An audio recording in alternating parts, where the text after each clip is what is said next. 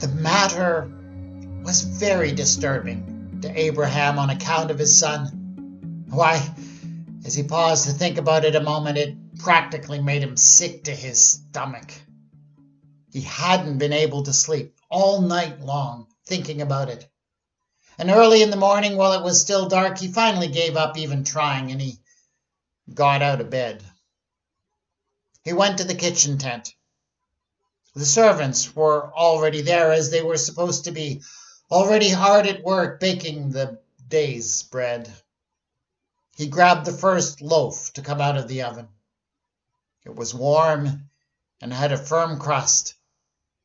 It was made with the better flour, the flour that was normally reserved for him and for Sarah and their honored guests. But he thought perhaps this time he could make an exception. He thrust the bread into the bag, and he took a water skin, a good one that would not leak, and he went to fill it from the well. Abraham's African slaves lived in a group of tents separate from the main camp. He did not visit this neighborhood often. And as he walked now among the tents, he could not help but notice that many of them were shabby. The skins were patched. No doubt they were leaky. They certainly had a bad smell. It was very distressing to Abraham to think that these poor slaves of his had to live in these hand-me-down tents that people like him had finished with. It was maddening, but that was how things were. He found the tent of Hagar, the Egyptian, the mother of his son Ishmael, and he called out to her softly. She was very surprised to see him come to her door. It was distressing to Abraham to think of how little time he had ever spent with her, how little he knew her. But there was no time for that now. He told her that the decision had been made and that she and her son would both have to leave. They would go out into the wastelands of Beersheba and could take nothing with them to sustain him but the bread and the water he had brought. This is all very distressing to me on account of my son, Abraham said, but I'm afraid there is no choice. It's just the way it has to be. Hagar, surprisingly, had little sympathy for Abraham's distress.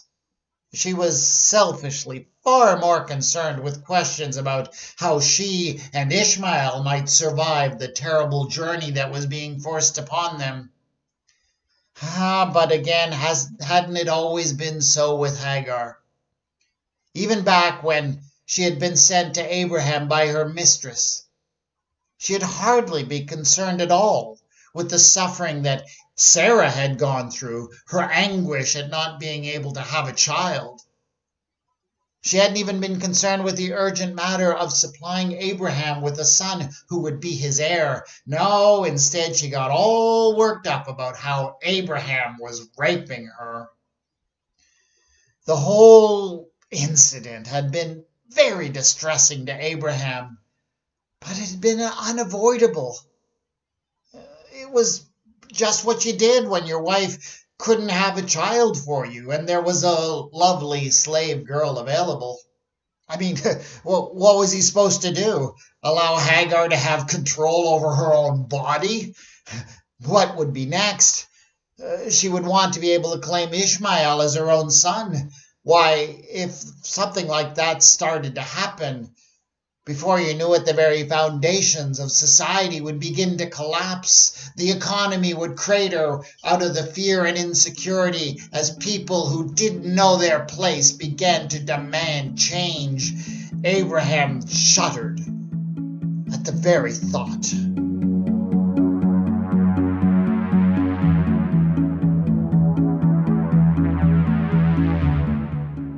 As he'd lain awake, tossing and turning in his bed the night before, Abraham had turned the question over and over in his head. He couldn't help but wonder, was he doing the right thing? He was supposed to be different from other people. Yahweh, the Lord, blessed be his name, had chosen Abraham, had specially set him apart from all other people, all other tribes who surrounded him. God would build a great nation out of him. That was the promise. And yes, it was true that that promise was to be fulfilled through his new son, through Isaac, not through Ishmael. But was it auspicious to begin a new nation by sending Hagar and the boy out into the desert with nothing but a water skin and a bag of bread? Did the supremacy of one nation need to be built upon the repression of another? Something seemed wrong with that, and Abraham had wrestled with it all night long. Was it truly what Yahweh wanted? But just before he had risen, Abraham had made peace with the idea. Had not God made a promise to him? And surely that promise extended also to Ishmael. And so God would take care of the boy, so Abraham didn't have to. He could just take care of the water skin and the bread. It was the least he could do. Yes, Abraham could do the least and leave the rest up to God. Yahweh surely didn't want Abraham to stay distressed, did he?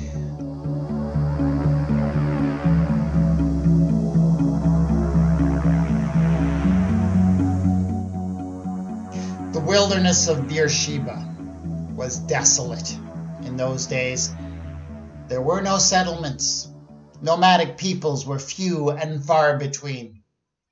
And Hagar and Ishmael had no real direction in which to go. They stumbled onwards. They stumbled towards the south. They saw not one human being all day long. And the scattered wildlife stayed far away. Ishmael was 14 at that time. He was old enough to understand just how dire their situation was. He watched carefully as the bread in the bag grew less and less, and he watched with great alarm as the water in the skin grew less and less. But most of all, his eyes turned towards his mother. Obviously, she was concerned with the challenge that they were facing, but he could not see on her face the terror that he expected to find there. He took comfort from that, but still he was puzzled. Finally, he had to ask, "Mother, what do you know that I don't know? Why are you not afraid that we are facing this enormous challenge?"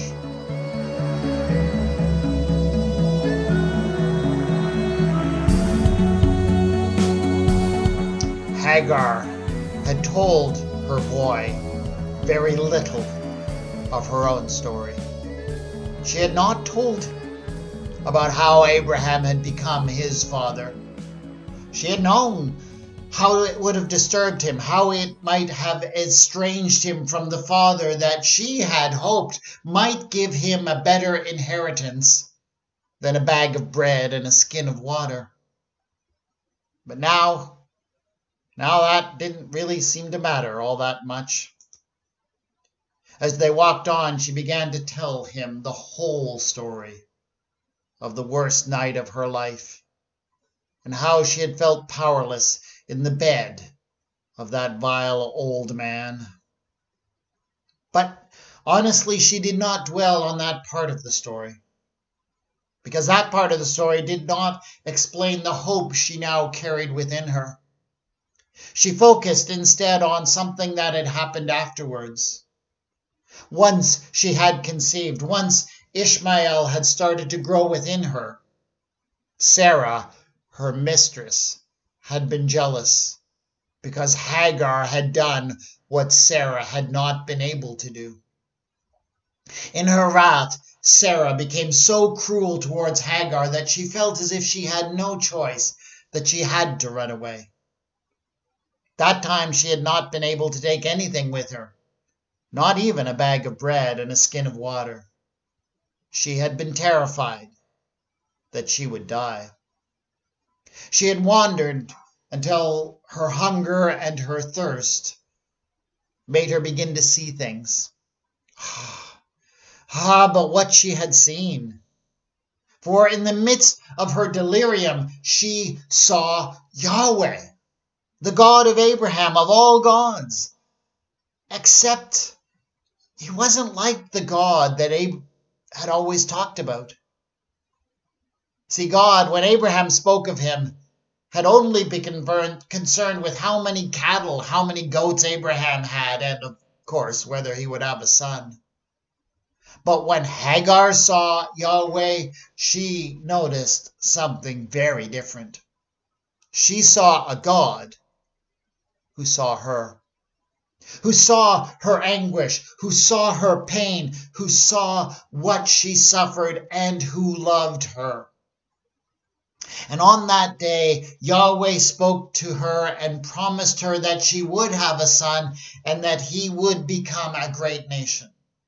And it was a promise for her, not for Abraham. And in return for all of that, Hagar named the God that she met in the desert. She called him El Roi, the God who sees.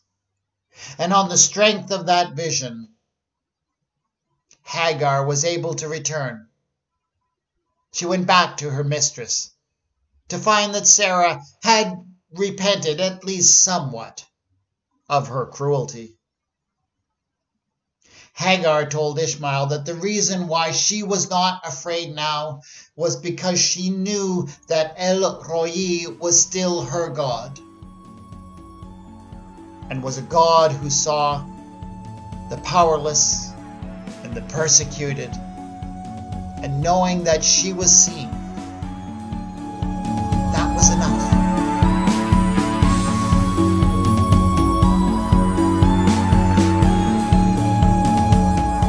The water skin ran out the next day.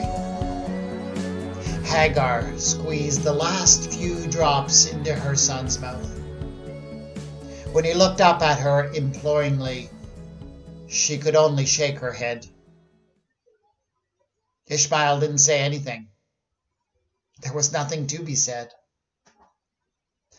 He wandered off to find the shade of some bush. He lay down and went to sleep. If something didn't happen soon, he might not wake up. Hagar had given more water to the boy than she had taken for herself, and so she was in a worse state.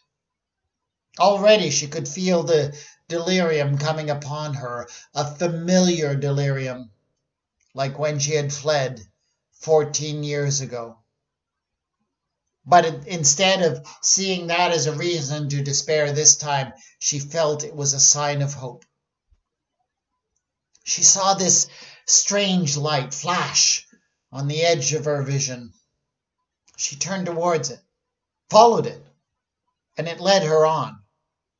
She followed it for several steps until the light shifted and came to rest on a flat rock that lay on the floor of the desert. It was just a rock. It did not look any different from any of the other rocks that surrounded it. But the flashing light remained on it, rested on it. It did not shift. And Hagar fell to her knees before that rock. And with the last of her failing strength, she pushed against it. To her surprise, it shifted a little bit. There was a cavity underneath. She detected a dampness, a smell of water. Hagar called out to her son.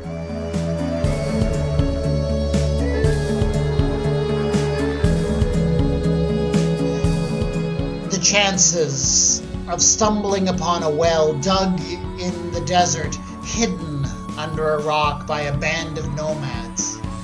The chances are infinitesimal. This was no accident. Hagar knew that God, her God, El-Roi, had seen her again. Hagar and Ishmael drank. They filled the skin. They lived, walked on, continued to wander deeper and deeper into the wilderness. And they lived there. And as Ishmael grew and came into his full strength and maturity, he did well. He went on to become the father of a great nation. And as for Abraham, well, did I mention that he felt really distressed about the whole affair?